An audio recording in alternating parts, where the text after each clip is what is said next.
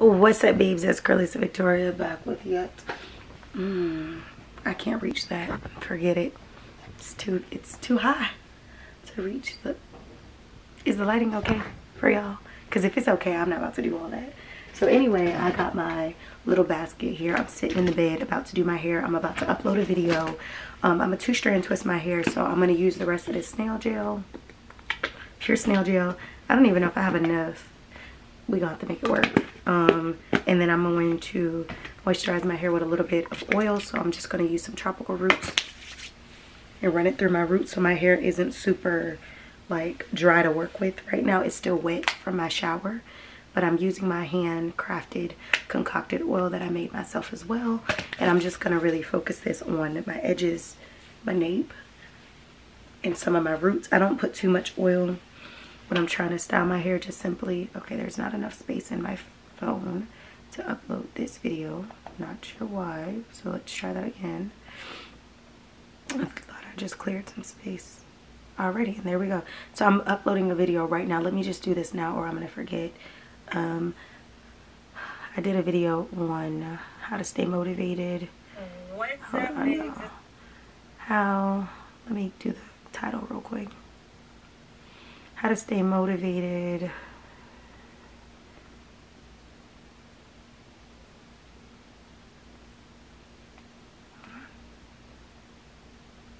when you're not motivated. One of y'all have been using the word you're wrong, and all I'm gonna say is nobody specifically, but it's Friday little lesson. Your with an apostrophe re is you are, just in case somebody needed to. Some of y'all out here using the wrong your in y'all sentences. I don't know who needed to hear that. Your, like, you are. So every time you do the apostrophe re, ask yourself, does you are make sense in the sentence?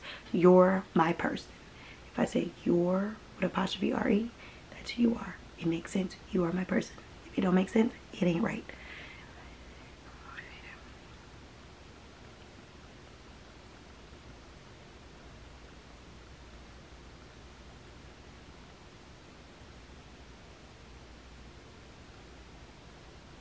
Hold on, y'all.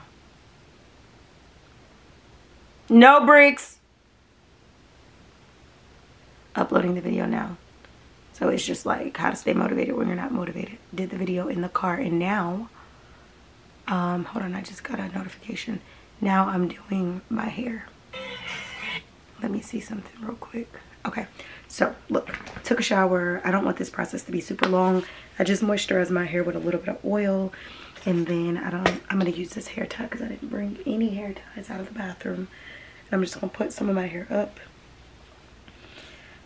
Wash days could be like sometimes, because it's like you have to do your hair, you know what I mean? Like sometimes I let it air dry, but when I know that I'm about to do it, it's like it makes me have to sit down and actually do it. So I'm gonna open up the snail gel, and I'm gonna talk to y'all while I'm doing my hair. I'm not, obviously I probably will either make another video or come on here once I'm done, but I wanted to make this video to talk about that notion that, oh, you're mixed with something, so that means that your hair grows long and fast. I've made videos like this in the past, but I wanted to make another one like this because I think people truly believe in their heart, oh, you're mixed, so your hair is gonna grow fast because you're mixed. Glad you think like that, right? I'm being sarcastic. Let me tell you, first of all, your girl is black, okay? You got to get out of this notion that black girls can't grow long hair, or that you have to be mixed in order to grow long hair. You know how many Asians, Indians, white girls, mixed girls, mulatto girls who bald-headed, hair broke off, hair is not long, and hair is damaged. Asian, like I said, Vietnamese. I've not seen it in all cultures. Not everybody who is tainted with something, hair looks healthy in the way that it should be. So that's the first thing I'm going to say is stop playing yourself and thinking that you have to be tainted. Sorry, my nose is itching. You have to be tainted with something in order to have long hair or healthy hair. I've seen my hair, you know, I've always felt like I've taken care of my hair for health wise, but my hair grows longer and does better when I have a healthy routine. I think when you learn your hair, you learn your routine, you learn what works and what doesn't work for you, that right there is going to really, okay, so we just twisted this. Look, we just twisted this in the wrong direction. This is the one thing I can't stand about when I two-strand twist my hair. Baby, if you twist it in the wrong direction, it's over. It's over. So, yeah, but I feel like a lot of people, they sit there and blame it on, oh, my hair can't grow long because I'm not mixed, or I'm not this, I'm not that. Like I said, there's bald-headed. I say this all the time. There's bald-headed in every race, like literally. It just boils down to, do you take care of your hair? You know, like, what are you doing to promote growth? I'm trying to figure out which way did I just twist it, because that's the side this is gonna, okay, I think I need to overhand. Yeah. Because the way that you do that is going to determine how your hair is going to grow. If you have poor habits, poor routines for your growth, for your hair, how do you expect it to take off the way that you want it to take off? Like, your locks are only going to, a little piece of my lock just, oh, that was the rubber band. I thought a piece of my hair fell out, but that was the old rubber band. If you don't take care of your hair, how do you expect for it to truly flourish? So you can't blame it on that. Like I said, throughout the years you learn what works for your hair, what doesn't, what methods, how your hair responds to certain products. When you learn that and you listen to your hair, that's when you actually will see great results. But when you steadily don't listen to your hair, then you don't get the results in which you strive to get, because you're not listening to your hair. I say it all the time, like, if you listen to your hair will tell you exactly what you need, even when you don't want to hear. Let me put this mirror. Hold on. My LED light is broken in this mirror, but, I mean, not broken, but the battery needs to be traded out. But, to make a long story short, like I said, when you don't listen to your hair will literally do its own thing.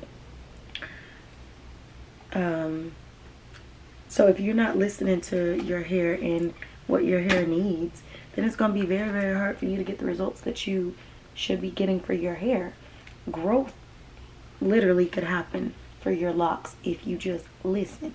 But y'all be out here talking about, well, I'm going to do this to my hair, I'm going to do this. And the whole time your hair is telling you, girl, that's not working. And you think, oh, well, I control my hair. No, baby, your hair controls your hair. You need to listen. Like I said, I listen to my hair. Like, I get asked all the time, who styles your hair? Who does your hair? The answer is me. I style my hair. I do my own hair. You know what I mean? But it's really, it boils down to, yeah, I'm styling it, but I'm also listening to it. There's days where my hair needs to be oiled. There's days where literally my hair is not trying to be oiled. But if you listen to your hair, you will know exactly what to do. My hair literally tells me when it needs to be washed. It doesn't have to physically speak for me to listen to it. It's just you got to pay attention to what your hair is desiring. That's why I say all the time, like, if you have loose natural hair, this works for locks too, but I really gonna say loose natural hair, because loose natural hair I used to use conditioner. Locks I really don't use conditioner, every blue moon, but I don't use it regularly. But I used to have a good deep conditioning routine on my loose natural hair. If you're deep conditioning your hair weekly or deep conditioning your hair periodically, you're going to notice that your hair not only is going to thank you, but you're going to notice that your hair is going to be softer. It don't even matter. People be like, oh no, because your hair is loose. Your hair is more curly than mine. Mine is more of a coarser, thicker texture. I hear you, but then again, I don't hear you, because listen, hear me out. It doesn't matter what texture you have. If you establish a good routine, if you have a good regimen, if you are deep conditioning, if you are listening to what your hair is desiring, you will have good results. It don't matter what your texture is.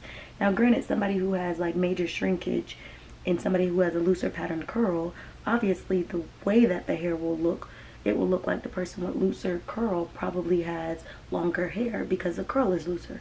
But that does not necessarily mean that. Their hair could be, I know a girl who has literal crazy shrinkage. crazy shrinkage. Like her hair will shrink up to her shoulders, right? Whole time, if she flat iron her hair or pull her hair is down her back, like lower back, okay, like close to the waist. Cut it out, Bricks. But that's the shrinkage. So it's like, granted, yeah, we have different hair types. That's inevitable. Like, we're born a certain way, certain hair types. And I just think once you learn to stop comparing your hair type to other people and just embrace what you have, you'll be able to grow your hair. But so often, so many people just spend time just thinking like, oh, well, my hair is not doing too well because we don't have the same texture. Girl, get out of that texture talk. Like, okay, we all have beautiful, black girls have beautiful textured hair, you know what I mean? Like, obviously every race has a different type of texture. You're not likely to see the kinky curly coilies in white people's hair unless they're like mulatto or something like that. And that's not to take anything away from them in this video. I'm specifically talking to my girls with the kinks and coils and loose natural curls and all of this. This is who I'm talking to. And locked babes and stuff like that. I'm not here to pick apart any other, you know, texture of hair or race or whatever.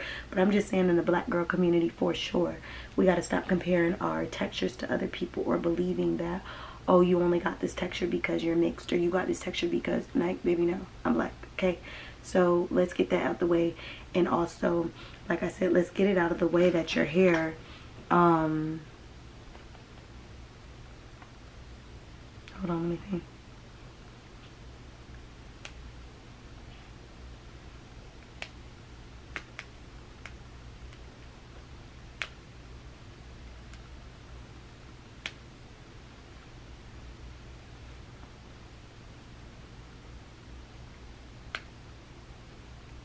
Sorry, y'all.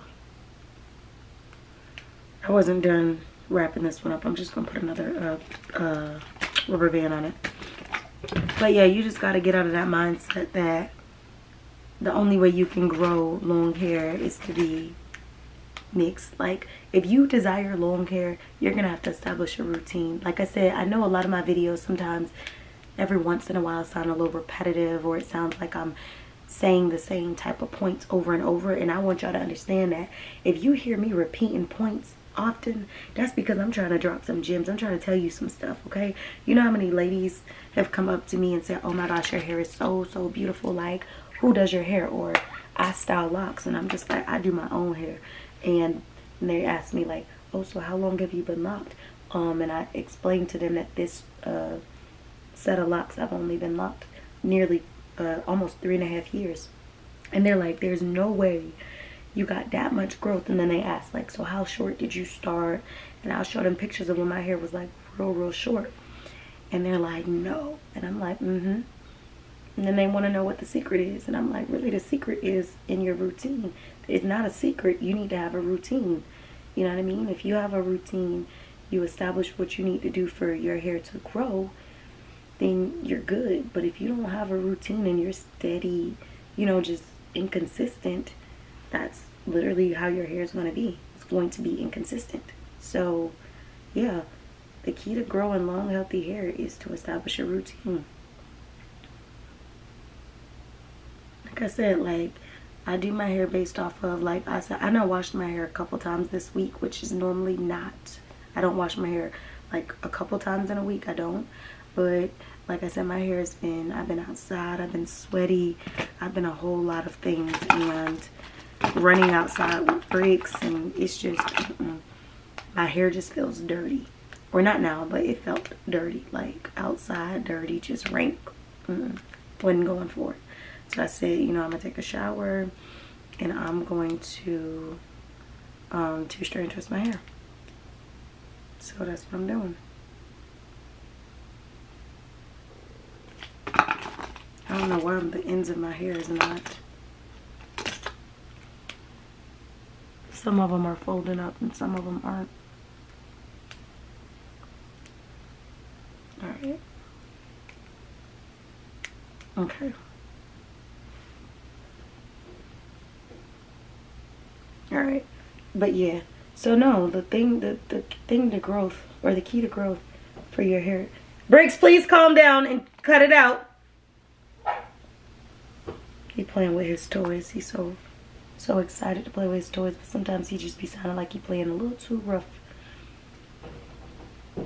Hey, I know you playing with your toys, but take it down a notch, boo-boo. He in there shifting the crate. He do whatever it takes so he can play with his little toys. But yeah, so you gotta stop making up all these excuses as to, oh, well, my hair can't grow because da da da da. Your hair not growing because you're not establishing a routine and sticking to it. Like I always say, y'all hear me say this all the time because I mean it. You do not have to have an extensive routine for your hair to like be popping. You don't have to do 1,000 steps to establish a routine. You just need to establish, Briggs, something that works for you and stick to it. If you're constantly doing something different just because everybody's doing it, it's going to show up in your routine. You know what I mean? And then what's going to happen is you're going to fall out of a routine because you're so busy trying to keep up. Just because every product comes out, something new comes out, does not mean you have to get that product, does not mean you have to follow the crowd, does not mean you have to test it out. Now I understand some people do like product reviews all the time, so that's why they're buying all the products, but really, let me tell you, especially with LOCS, like loose natural I understand because you're kind of constantly trial and erroring for different styles, but with LOCS, baby, once you know what you're doing, you know what you're trying to do, don't be getting caught up with all that. Just do what works. And like I said, for me, the more I do my hair, the less products I use, the more I start making my own things for my hair, which I formulate and eventually will be available to the public. But yeah, I don't need to do too much. Okay. I don't really need to do too much, so that's me though. Like, everybody's different. Some people feel like, you know, they have to have 1,000 products. I'm just not one of those people. I'm literally not one of those people. I'm trying to see if I want to leave some edges out so I can create some edges, or if I want to add them into the lock. Not 100%. I think I'm gonna add